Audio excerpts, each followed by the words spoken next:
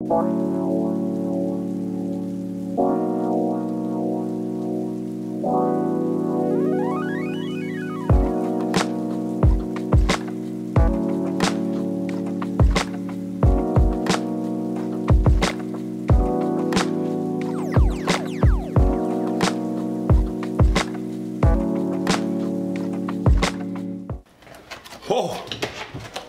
look what I got. Nice chest set. Oh, look at this baby. Oh, look at this wood. Beautiful. Let's open it up. Oh, look at those handmade craft pieces. Loving it. Great, man. Oh, man, it's gonna be awesome. Yes. Have you guys seen the series, The Queen's Gambit? What a great series, man. Oh, it was really good. It's not a true story, by the way, but that got me thinking of when I used to play chess. And the last time I played chess was like about 17 years ago, man. And I stopped because things I was doing and I lost the love for it. But now I'm planning to get back to it, and especially with the little backyard I got hooked up. Oh, it's gonna be a nice way to escape the day for a while, the work and everything, great meditation, chess. Oh man, I can't wait to even do some B-rolls with this. So, good day to you, and how you be, everybody? Yannick Gusto here, and welcome to Taino Inc. Frequently, I've been getting a lot of questions about how to warp a text around a circle.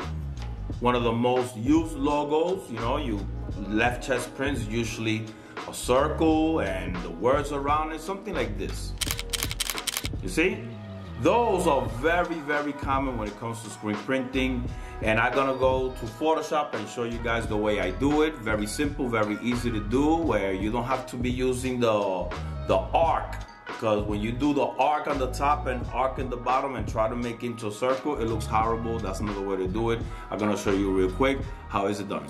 But before that, I gotta show you something.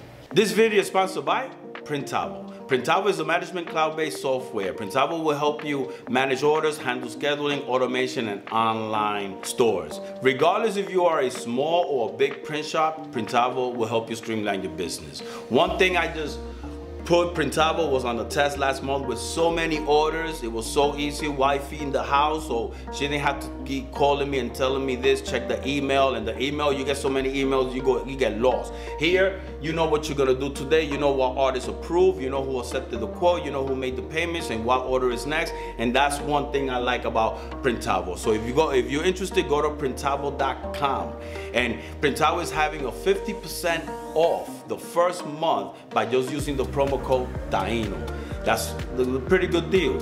So if you're interested, go to printavo.com, and I want to give a big thanks to Printavo for sponsoring today's video. So let's do this.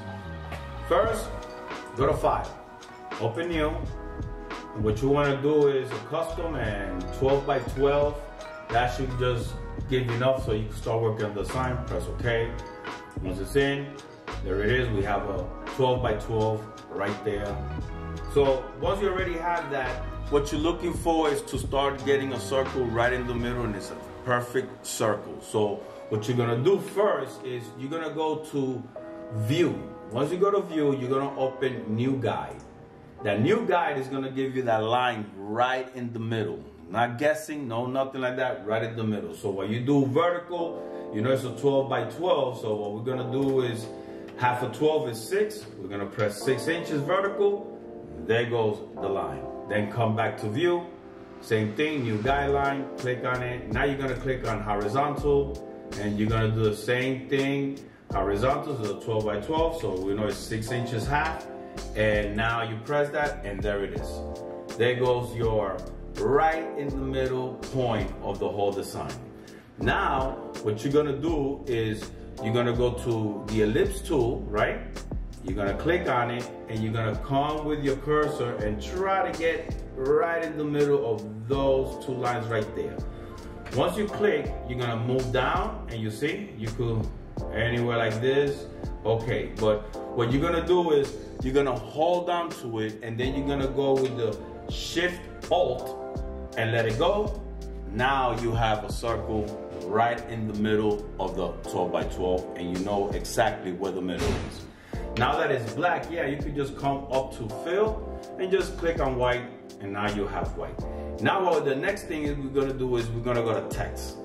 Now you're gonna go to text. Once you come next to the circle on the top, do you see this little wavy line? Not this here, this here. This little wavy line is gonna let you know that you're just gonna start clicking and typing text right now. So we're gonna click, and there goes your text. Now what you wanna do is make sure that you're gonna go with maybe a 60 just to get going. We're gonna do when you see a good move, right? That looks pretty good. That looks nice and straight. Well, sometimes you're gonna type and the word is smaller. Don't worry about it. All you gotta do is you move it, you shift it left or right, and you place it right in the middle. The way I know if it's completely straight is, what you're gonna do is you're gonna come up here and you're gonna drag down the new guideline. And as long as you put it in front of your font, right in front lets you know exactly that it's almost there. So how do I move that font left or right? Just to make sure, what you're gonna do now is you're gonna go and you're gonna use the path selection tool, click on it, and once you see this little dot right there, that lets you know to move the font this way or this way here, which we're pretty good there. We are right in the center of the circle. Now the other part that a lot of people do is that they don't know how to get that word coming from the bottom looking straight forward, not typed the other way. So what you're gonna do is you're gonna go back to the ellipse circle, right? The ellipse tool, I mean, and you're gonna come back right in the middle. Once you hit that right in the middle, you're gonna come, click, and you're gonna do another circle just the same way it is. But this time, what you're gonna do, you're gonna do the Shift and Alt, and you see, do not let go of the click, do not let go of the Shift and Alt, and what you're looking for is for that circle to just go above the font. Just a little above the font.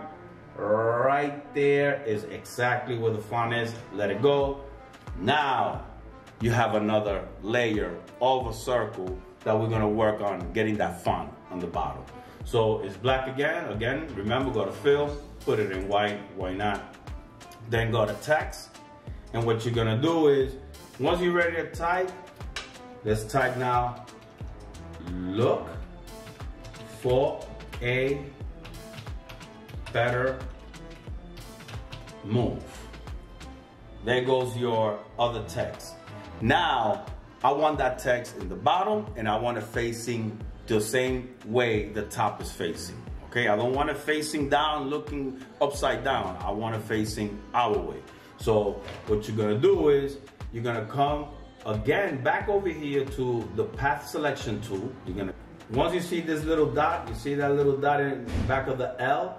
That's the dot that you wanna hold on.